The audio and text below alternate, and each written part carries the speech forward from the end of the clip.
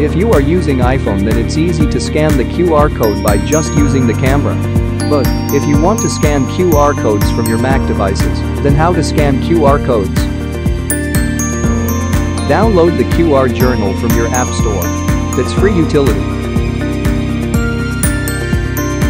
In QR Journal utility, you can scan the code by using your Mac camera. You can also import the QR code image, and also you can generate your own QR code.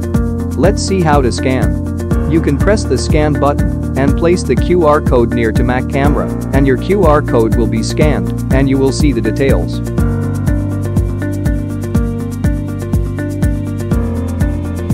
Now, if you have the QR code image on your Mac, then in this utility, you can press the import button and then drag and drop the image.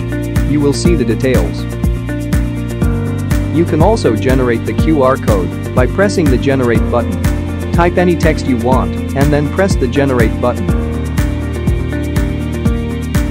QR code will be generated for you. You can save this. Thanks for watching. Please like the video and subscribe to the channel.